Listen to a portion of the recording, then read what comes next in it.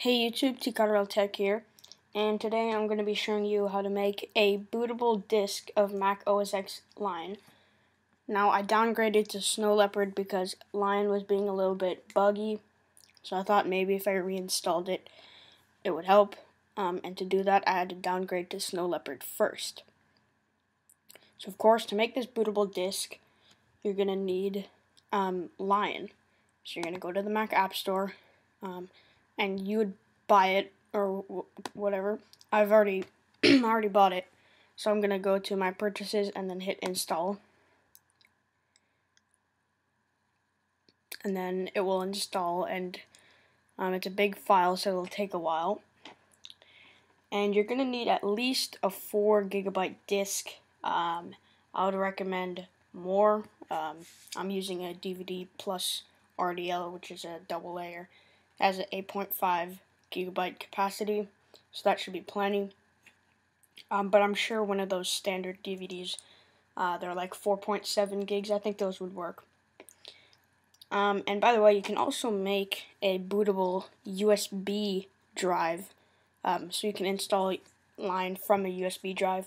Apple will actually be selling these for $69 in August. But you know, with 69 bucks, that's 40 bucks more. So if you want to make a USB Lion install, there will be a link in the description for a tutorial. But in this video, I'm just going to be showing you how to make a bootable disk. Okay, so it's done installing, and now I have this application right here. And normally, that would open, and then you would begin the Lion install from there.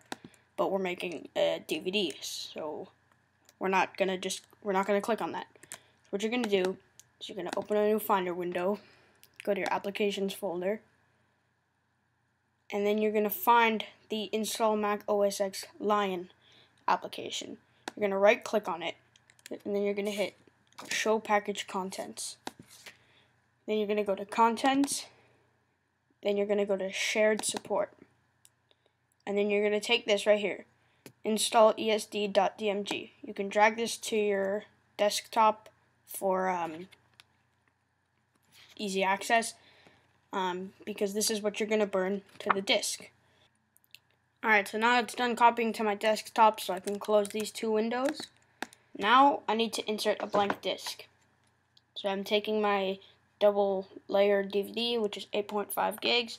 I'm inserting it into the CD drive.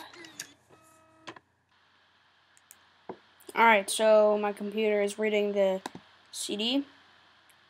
I can name it. I'm gonna name it Mac OS X Lion.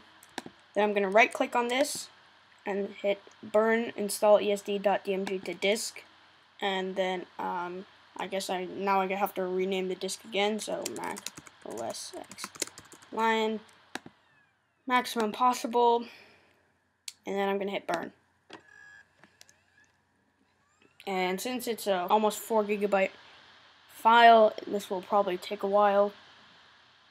But once it's done burning, you will just insert this disk into your drive, and then the installation will go from there. So thanks for watching. I hope this was helpful. And now you have a hard copy of Lion in case you need that. So thanks for watching. Be sure to like, favorite, comment, and subscribe. Peace.